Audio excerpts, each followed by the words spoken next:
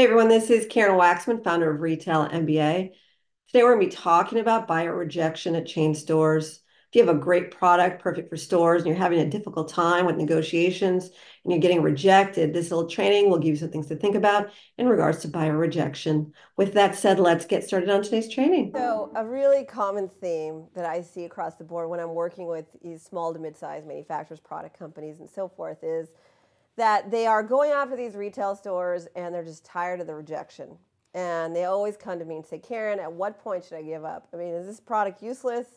Should I just let it go? I don't know what to do here. What do you think? What point do I give up on this thing? Because I've spent so much time, effort, money on this stupid product that I've had enough. And so here's the thing. As a manufacturer's rep, let me put it into perspective for you.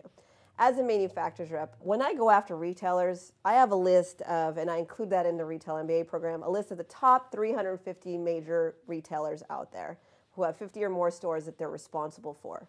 And then that's not even including the online retailers or any other thing. So there is so much business to be had in this world.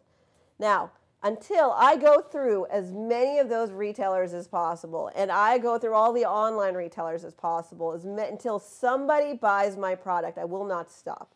And I'll tell you why.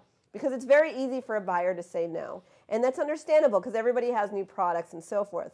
But the manufacturer's reps know that all they need is one buyer to say yes to them for one of these big box stores. One success story. And then it's the tipping point. And you hear that all the time with other things, right? Any other industry that you're in, at the end of the day, if you are actually doing well in one store, everybody else will come follow. And so you cannot give up. You have to keep going until you just get that one order, that one retailer to show proof that your product is going to do well.